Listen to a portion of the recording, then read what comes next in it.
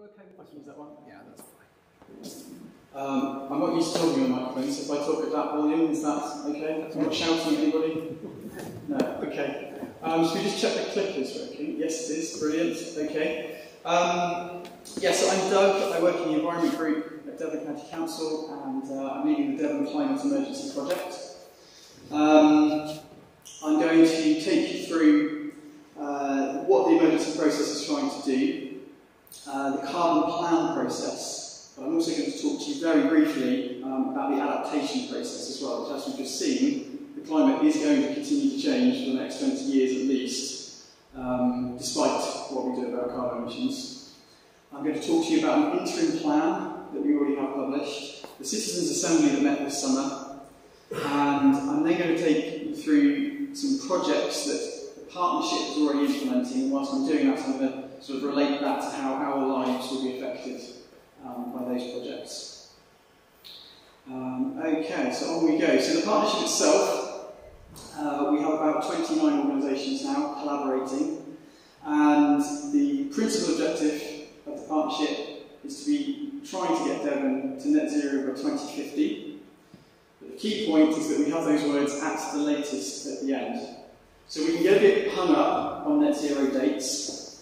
The partners are committed to reducing emissions as fast as we can, and that's the key point. So we want to reduce those emissions rapidly, and there will be residual emissions beyond 2030, 2040, as technologies come online. Let me give you one example of that. Currently, Devon County Council is required by law to take children to school on school buses. It's unlikely by 2030 that those school buses are going to be converted to hydrogen or electricity because the technology won't have caught up. And so we'll have to be using some degree of offsetting, and there is uncertainty about how we're going to be able to do that post-2030.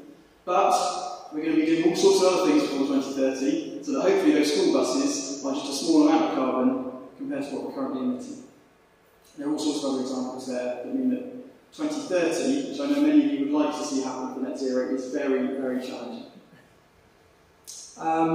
We need to improve the resilience of Devon's environment. So this is the point already made, that this is an ecological emergency as well, and the partners are wanting to act on both. I've already raised the offsetting point.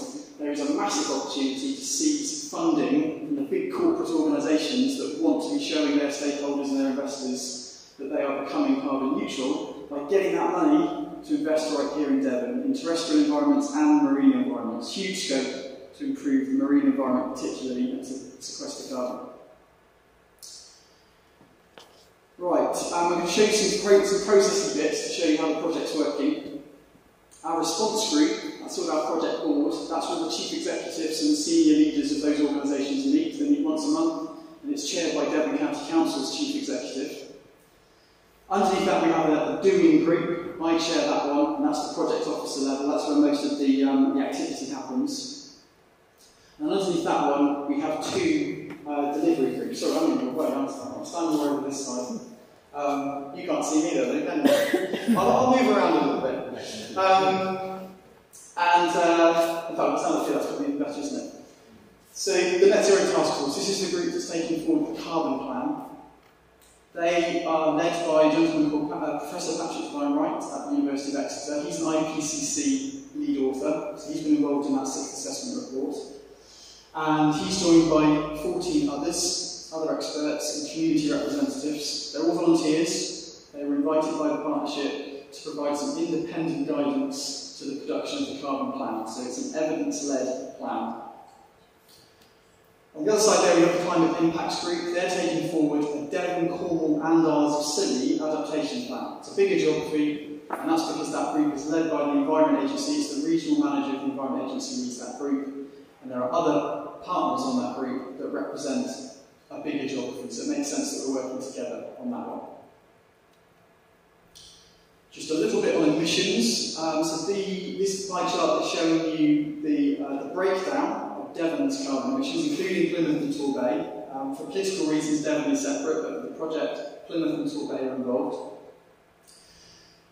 The reason that data is only up until 2019, we're about 8 million tonnes of carbon. The reason it's only until 2019 is because we rely on some government data in order to crunch the numbers to get a bit of Devon footprint. moment, and the government data comes out about 2 years behind the emissions. So this is hot off the press actually. The 2019 data arrived in my mailbox about 2 weeks ago. You can see it's coming down, slowly, but it's coming down. That's largely due to the decarbonisation of the electricity grid, due to Britain's success at deploying offshore wind, principally, which we are currently leading the world. 42% of Devon's emissions are houses and commercial property, 30% transport, and then in the West Country, particularly Devon, this section is quite significant, which is emissions from land and agriculture. So that's not emissions from any transport or buildings used in agriculture and land management. Those are the emissions from ruminating animals, application of fertiliser, things like that. So you obviously look at, for example, Exeter's emissions. This bit of the wedge is really, really tiny. But we've got to remember that people in Exeter are still consuming food. So. Okay, right, this is our process. And you're going to look at this and you're going to say, really? It's taking that long? And partly that is because we have 12 local authorities, 2 national parks, plus the other partners collaborating on this project. And essentially democracy takes time. I'm going to come on to projects towards the end of this presentation to show you that whilst this process is going on, we are taking action. The emergency was declared in 2019. And the first thing that happened was that we had what we called a public call for evidence. So we asked the public to tell us what they would like to see in the carbon plan. We had a youth parliament event, that was organised by them. And we also had a set of themed hearings. I'm going to tell you a little bit more about those in a moment. And then COVID happened. So what was going to happen is that we pop out of our evidence card on the stage and we go into a citizens' assembly. I'll say more about the assembly in a moment. But that couldn't happen because it was going to be a physical assembly. Suddenly we were all working from home and not meeting. But we wanted to crack on with things, so what we ended up doing was taking forward an interim Devon Carbon Plan. And that has in it the elements that our politicians felt were not particularly controversial. Difficult, but not particularly controversial. So that's this top row. Last December we had a consultation on that plan, and we're in the process of producing an updated version of it. It's on the website already in the consultation version. Alongside that, we then took issues that are considered controversial, there are 3 of them, and I'll come on to them later, to an online assembly, which has just happened in July. Their report was published this week. It's on the website, on the Devon Climate Emergency website. And then we will take actions that the partners develop from the assembly, and we'll combine that with the interim plan to create a final plan. Now this is August here, because between March next year, when you, the public, will have a chance to tell us, the councils, how we got it right and how we interpreted what the Assembly said. Again, we've got, the reason there's a big gap there is because, again, we've got the 12 local authorities that all need to agree on what goes in that final plan. And actually, I'm being told by some of the authorities that that's too quick, but we're going to try, okay?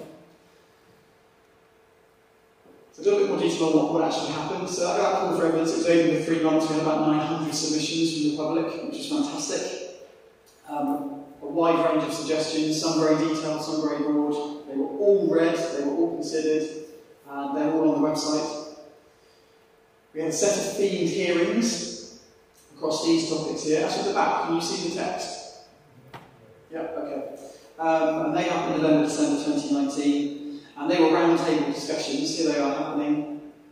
They were held around the county, they were live streamed on Facebook, recordings are on the website if anybody wanted to read them, watch them. And they were essentially asking a question back on those topics to about 15 or so invited people from communities, businesses, academia. What are the barriers in Devon to decarbonising those sectors? And therefore, what actions could be put in the plan that would overcome those barriers? And we were looking at high-level strategic issues, which is what the Devon Carbon Plan is. I'll say a little bit more about that in a moment. Youth Parliament organised their own event. 15 schools came along to that. So we heard from primary schools and secondary schools what they would like to see in the Devon Carbon Plan and happening in their schools. So that's been fed in. We had over 1,300 responses to the consultation last December. Clearly, as a percentage of of Devon's residents, that's not a massive amount, but I've been told from various local authority communications teams that these sorts of consultations, that's quite good.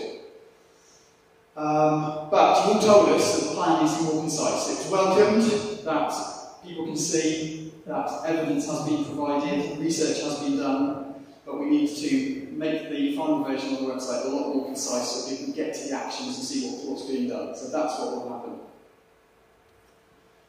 There's the youth parliament event happening with some tree planting. This gentleman is wearing interesting trousers because when he bent down to help dig the hole, his trousers split. And then we find for us at once to put it back on.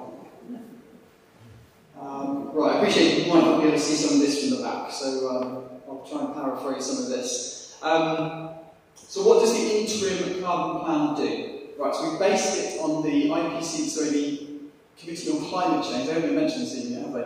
So the Committee on Climate Change, they are the UK's independent advisory body. They advise government. And we based the interim carbon plan on their further ambition scenario. So they produced a scenario of technology, social change, behaviour change, and it's not their latest one. They produced another one about a year ago now. Our report's based on the 5th one. So we've taken that technology and behaviour change pathway, and the University of Exeter helped us bring that down to Devon. So in the Committee on Climate Change's scenario, they talk about literally numbers of houses that will be insulated, number of car chargers that will be installed, the amount of meat that will be continuing to eat in our diets. They make assumptions about those things, and we brought that down to the Devon level, and we put it into the carbon plan. So that's how we've done it. It has an interim target to reduce carbon emissions by 50% by 2030 on 2010 levels, which, due to a bit of smoke and mirrors, is the same as the UK government's target in their submissions to the COP26 conference, but they use 1990 as the baseline just to confuse people, but it's generally the same. As I said earlier, it overcomes the big challenges to reaching net zero in Devon. So the idea is that it nests with other levels of plan. So the district councils in Devon and Torbay and Plymouth, they have aspirations to produce their own plans. Many of them already have, and they'll be being updated iteratively. Parish councils wish to produce their own plans, and communities want to produce their own plans. And the idea is that those districts and those parishes can look at the Devon-wide plan, and they can see, yes, that action is relevant to us, that one's relevant to us, that one is, so we're going to bring those down into our local level plan. So it's not a plan for the county council, it's not a plan just for the partnership, it's a plan for everybody and all organisations in Devon. So hopefully everyone can pick up the plan when it's much shorter and see something in there that's relevant to you or your organisation, and you can help implement it. In terms of funding, the Committee on Climate Change has said we will need trillions of investment to achieve that, billions of pounds every year. A lot of that will not come from the public purse, because there are investment opportunities which the private sector will want to get involved in, because there's money to be made.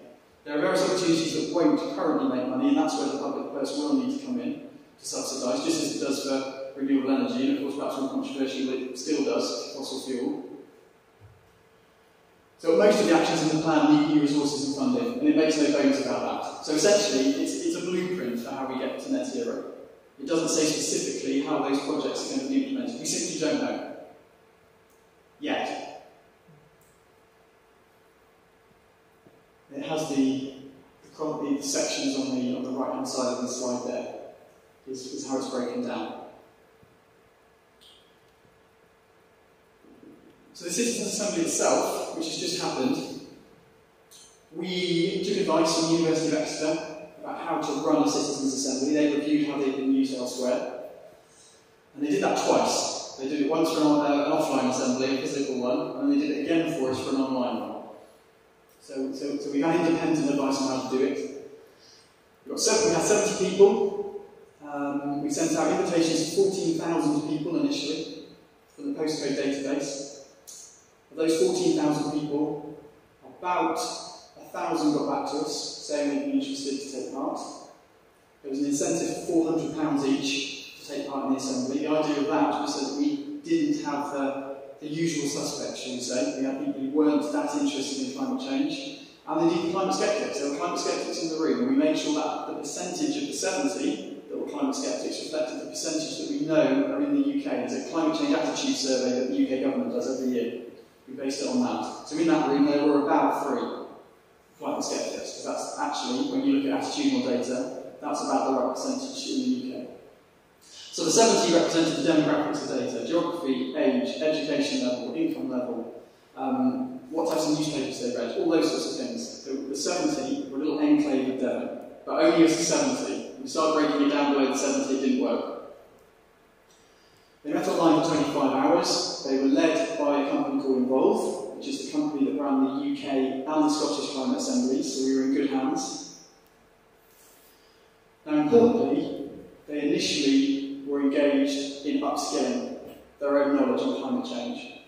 So what they have said needs to happen in Devon to respond to climate change is not what you would get if you stopped 70 people in Morrison's. It's what you get if you potentially stop 70 people in Morrison's, having had 8 hours initially of explaining why the climate emergency is being called a climate emergency. And the feedback we've got from those 70 people is that most of them did not realise why it's being called an emergency, but they're fully up to speed with that now and they completely agree. So when we come to implementing projects, some of which will change our lives, we'll come on to those, the partnership is going to have to make sure that we continue and increase the amount of engagement that we do as to why we're implementing those projects. The message we've heard is that currently a lot of people don't really understand why it's being called the emergency that it is. And it deliberated 3 big things that are not in the interim carbon plan. They're mentioned as being discussed by the Assembly, but they're not resolved in the carbon plan. How should we encourage people to reduce car use? There's actually a next sentence about which is about whilst maintaining mobility. Clearly we don't want people to not be able to access services and leisure, etc. How should we encourage people to retrofit buildings more quickly? People are retrofitting buildings, but it's far too slow. And what should the role of onshore wind energy be in Devon? Onshore wind has not historically been liked in Devon politically. You can see that as soon as you drive over the Tamar into Cornwall and you have all the wind turbines. That's essentially local politics that has achieved that difference. And they've produced a series of resolutions, and there are conditions attached to those resolutions. They're all in the report. I'm going to summarise them very briefly on the next slide. But we've also been given some general tips as to what we need to be doing as well. Leadership, I've already mentioned communication. They want us to involve communities. I think that's key. We shouldn't be doing things to people. You need to be involved. We've tried to do that through the consultation that we've been doing already. Act with urgency and show ambition. So, basically, this is a fantastic mandate to the politicians to get on with it.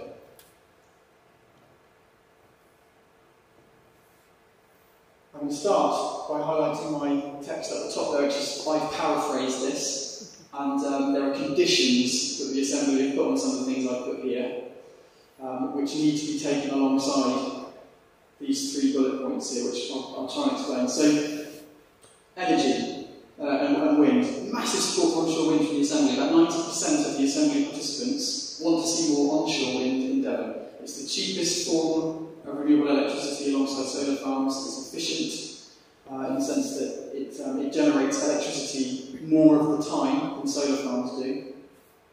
But one of the caveats they've got, one of the conditions is they'd like to see as much of it as possible controlled locally and owned by communities, and you all having a say in where it goes.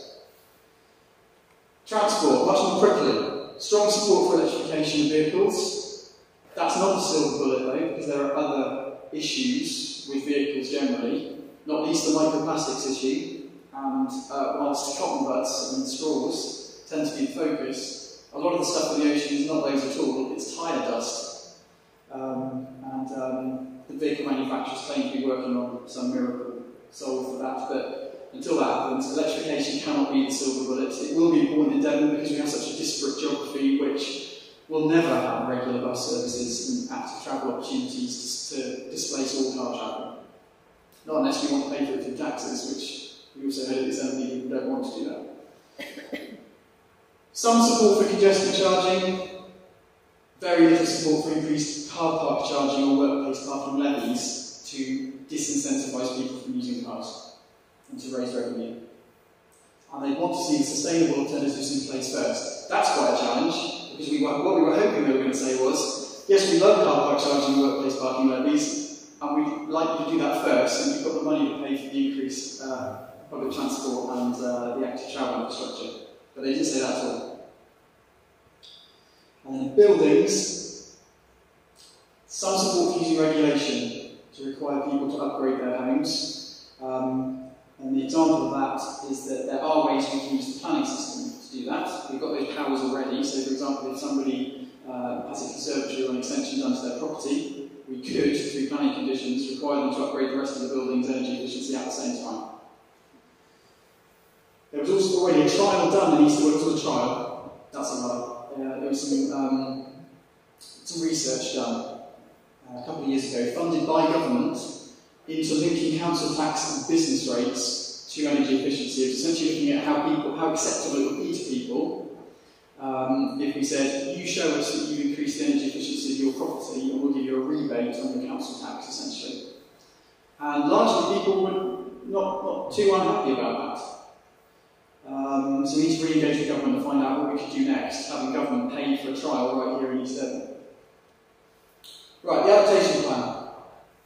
I've already told you that the output is a wider geography. Where we've got to with this is that the Met Office have produced a projections report for us. That's based on something called the UK Climate Impacts Programme 2018 Climate Projections. They produce projections on a 5-kilometre grid. That'd be right? Okay. It's a 5-kilometre grid. So you can imagine that Devon with 5-kilometre grid squares overlaid all over it. So you can click on a grid square and it will tell you all sorts of different meteorological projections for different time periods into the future. So they produce that data for us. And we've used something called the Community Risk Register. That already exists. It's a register that's maintained by an organisation called the Local Resilience Forum. That's led by Devon Carbon Plan, and they're the organisations that come together when, for example, the M5 is shut for a long time, or there's a bomb threat, or Exeter Airport has a plane crash, something like that. That organisation maintains this risk register.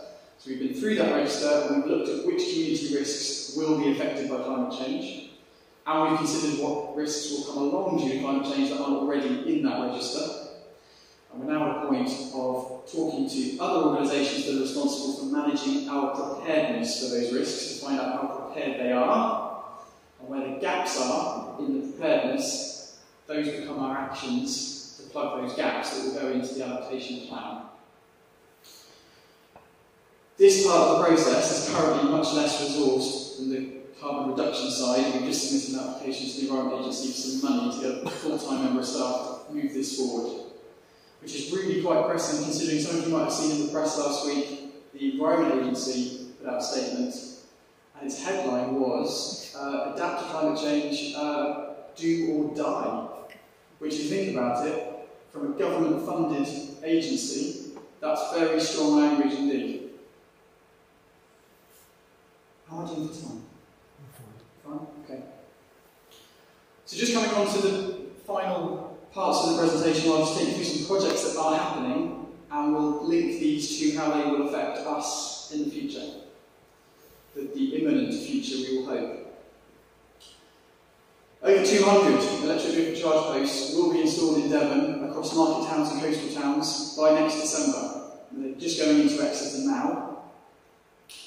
So we already talked about electrification not being a silver bullet, but it's a quick solution. The technology is here. We all know you can go and buy a second-hand electric car now.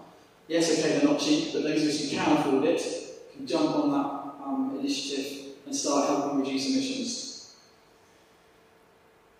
So, that's quite an easy thing, really, for those of us that can afford it, switching to electrification. If we can charge at home currently, but once all these electric charge points come out, most of these are going to be rapid. They'll be able to charge your vehicle up in about 45 minutes, that sort of speed. County Council just submitted a bid for a 34 million bus service improvement plan. That was submitted last week. Sorts of measures that are in there are bus prioritisation on the highway, better timetabling, joined up ticketing, so you can use the same ticket on the bus as you can on the train, that sort of thing, like you can in London. Electrification and hydrogen trialling of buses themselves, so that's a really good package of measures. So we will all be needing to consider, can we use public transport instead of my private vehicle, even if it is electric, because remember we've still got all those other issues that come with electric vehicles. Marchbutton Railway Station is being constructed right now. You can go and have a look at it. That picture was taken about 3 months ago. The energy from waste facility is just there. You know where that is in Exeter. And over on the other side there, we have a number of cycling and active travel initiatives underway in the county. This particular one is extending the cycle route that goes from Exeter down to Dawlish, so that it goes all the way through to Newton Abbot. So there's various consultations open about that now. Clearly Devon's topography is an issue, and this particular route, many of you know that particular route, it will never be flat. However, electric bikes, I think they could be a silver bullet. Not when it's raining potentially, because nobody likes getting wet, do they? But they're much more affordable than electric cars. I was looking on the Elthan Cycles website last week. You can buy an electric bike with a 50-mile range for £1,000. And I think that could be a game changer. You can put your trailer on them, and they can cope with Devon's topography. So, I think we need to get away from bikes being considered a leisure activity towards actually a bike could be a really useful way of doing short, even medium distance journeys when the sun's shining. New parking change site is open at the Exeter Science Park, so that's essentially expanding park and ride capacity. So in terms of future, how the future will be, we need to try and reduce private car use inside urban areas. Give the highway space back over to active travel, walking, cycling. The highway prioritisation for buses, so that you can easily get from the park and ride site into the middle of town quickly. And the Connecting Devon Somerset programme, that's been going on for a number of years now. It's coming into its final stages, but there's a further 56,000 properties that will have the superfast broadband installed in the next couple of years. We all know the huge shift that has happened in home working due to COVID. Certainly at County Council, and fairly sure most of the other district councils in Devon, that's going to continue on a flexible basis. We're looking at returning to the office probably on a 1 day per week basis, and we will be working from home. There is a report on the website that the University of Exeter has produced showing the benefits of home working for the climate.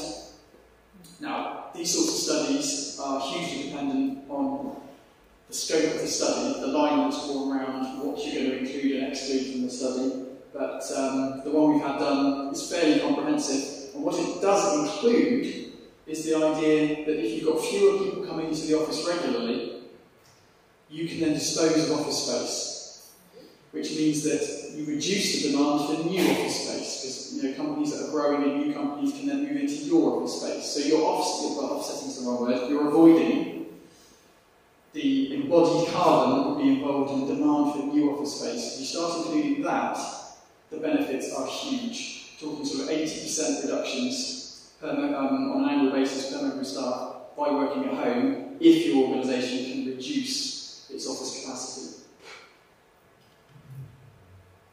Oakhampton train station, that's going to be reopening in November, and there are other branch lines in Devon that have sort of communities coming together to try to get their branch lines reopened as well. So that's transport. Food, land and sea, another theme of the Carbon Plan. The local nature partnership is coming together to put something in place called a nature recovery network. This is really important. It goes back to what was been said about we can't be responding to the climate emergency at the expense of other parts of the environment.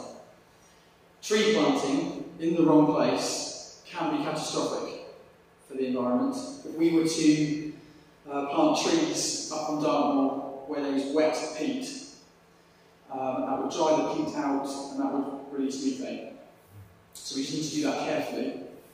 So part of this nature recovery network is that it will essentially identify land areas, habitat types and suggest where habitat should be enhanced, expanded, reinstated, and that will guide the the investment opportunity that's going to come along from climate change in Devon. So that's a really important piece of work. Devon Wildlife Trust are leading that one. We've got the Devon Food Partnership has been created in the last year. That's looking at providing healthy food for all and sustainable food for the planet. Now you might have noticed what I haven't said there is that we should all be eating much less red meat and dairy. That comes down to politics with a small p. Because in Devon we have lots of landowners, lots of farmers, the NFU is very active, young farmers, etc. And we need to support them through the transition. But action's already happening. You're probably aware of the report that came out last week that said we were all eating something like 17% less red meat and dairy than we were about 15 years ago. So that's already happening, and that's probably the extreme dreams that achieved that 17% reduction. So once everybody else gets on board with 1 or 2 days a week less red meat and dairy, that can be quite a big shift in the next few years. In terms of the healthy bit, there is an NHS guide, the Eat Well guide, and it states that in Western economies, UK included, we were all eating far too much red meat and dairy to be healthy. So there's a real win-win there for the environment and us if we can help the farmers transition to other ways of making money for them. A land use framework. Now, if you think about all the decisions that are taken by all sorts of different bodies about what we do with land, we need land for housing, employment, transport, food, wildlife, recreation, waste disposal, quarries. There's nothing that brings all that together to say, are we actually using land to best effect? Are we getting best value from our land? So the idea is that we'll have a land use framework. Scotland has one. And the Food, Farming and Countryside Commission started a project in Devon as a pilot. And they've done that in Devon because we've got the Devon Carbon Plan that says we want a land use framework. So they put their hands up and they said, well, we'll help you do that. So this has started, and it will be founded on the Nature Recovery Network. So it will be nature first, and then where do we put all the energy, the transport, the housing, etc. after that. So in terms of the countryside, sorry, I should be thinking about how this affects us tonight. So in terms of the countryside and the Sid Valley in Sidmouth, potentially the tapestry of the landscape will need to change for the better. The habitats will be extended, farmers will be doing things differently. Farmers through the new agricultural payment scheme will hopefully be being paid for ecosystem services providing things to us, floodwater capacity, pollination services, nutrient cycling, enhancing soil. They'll be being paid to do those sorts of things. So you might see fewer crops, fewer animals grazing, but the farmers will still be being paid to manage the landscape. That landscape will change. Okay, buildings. We have a sustainable wall project running. £6 million, believe it or not, that pays for about 600 houses. And there are best part of 500,000 houses in Devon. So that shows you the scale of the problem. But again, massive co-benefits that we need to sell. Most of us have probably got double glazing in our houses. None of us did that for thermal efficiency reasons. But if we did, we got the numbers wrong. Double glazing doesn't pay for itself for thermal efficiency reasons. You probably did it for security. You probably did it for noise. You probably did it for the aesthetic, perhaps, for your house. And you did it also for thermal efficiency. You add all those things up, and then you think, yes, I want double glazing. But isn't it interesting that when we think about internal or external wall insulation, we don't think about those things. We just look at the numbers and say, well, that doesn't pay back, so let's not worry about that. So we've got to change the rhetoric around the fact that actually we should all be living in warmer, more comfortable homes, because after all, that's what a home should be doing. Whereas I think in Britain we've got a bit of a habit of talking about a home as an asset, haven't we? Treating it a bit as a business almost. And then public buildings, we've got a project running at the moment, we've got a grant from government to retrofit a few of our public buildings. Sorts of things that will be going in there, air source heat pumps alongside insulation. The issue with air source heat pumps is that they run at a very low temperature, about 40 degrees rather than 80 degrees, which is what your gas boiler will be pumping water to your radiators through if you've got central heating. So you have to increase the insulation of the property before you put the heat pump in. And that's a problem for some historic buildings. historic buildings, you'll be looking at things more like, well, in the longer term, potentially hydrogen actually, hydrogen boilers, possibly linked to a heat pump, so the hydrogen would kick in the depth of winter to top up what the heat pump can achieve. There are also solid state boilers coming along. They're being developed by universities at the moment. You know those little hand warmers that you can buy in an outdoor shop that you put in your gloves? A little chemical reaction. It's all based on that sort of technology, but ramped up so that it's able to provide instant heat in a home setting. So essentially our homes will become warmer and we'll need to insulate and change energy supplies to do that. And the section of the plan is about energy supply. This isn't about how we use the energy, which is what the other sections of the plan look at. This section is about where the energy comes from in the first place. We've already talked about wind, but what we've got in Devon is already a really strong community energy sector. We've got one of the strongest in the UK. Now what that means is that communities have come together to own and operate renewable energy schemes. The nearest one to you that's active is Exeter Community Energy. They have solar panels on various buildings around Exeter and its environs. Local people have taken a share in those schemes. They've invested some money and they benefit each year from a modest return on their investment, and the green energy gets sold to the owner of the building. This is a photograph taken of a solar farm down near Newton Ferris, down in South Hams. There's a group down there called Elthan Community Energy. They have 2 solar farms that they own as a community. And the County Council has just launched a £200,000 fund to help any more communities that want to do that, to get their own schemes off the ground. If we can own energy infrastructure locally, the profits stay locally. And those community interest companies can reinvest those profits on anything else they want to in their community, rather than going off to one of the big 6 energy companies. Press a button on that slide. Just coming towards the end. In terms of economy and resources, currently we have what's called a linear economy, generally.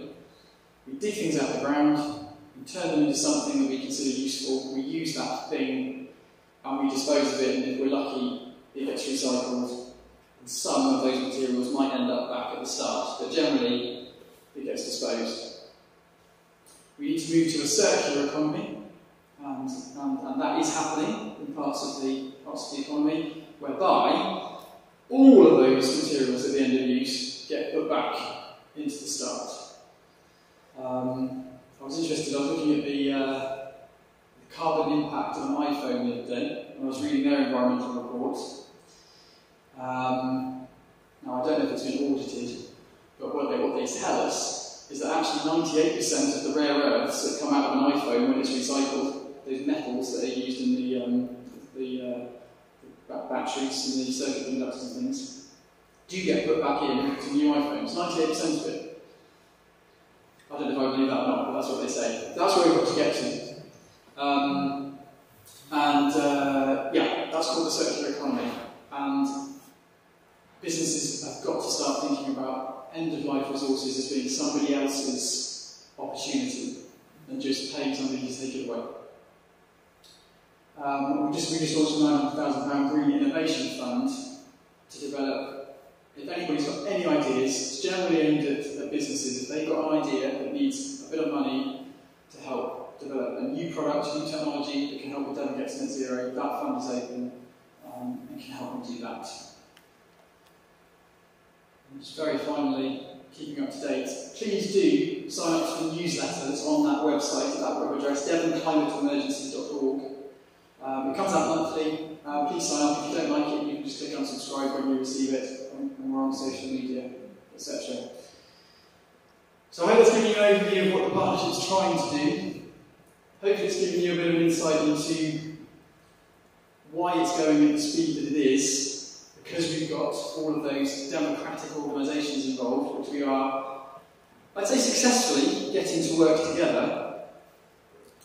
And also giving you an insight into what is already happening alongside that procedure, to give you some confidence that we are aware that it's an emergency and we are taking action.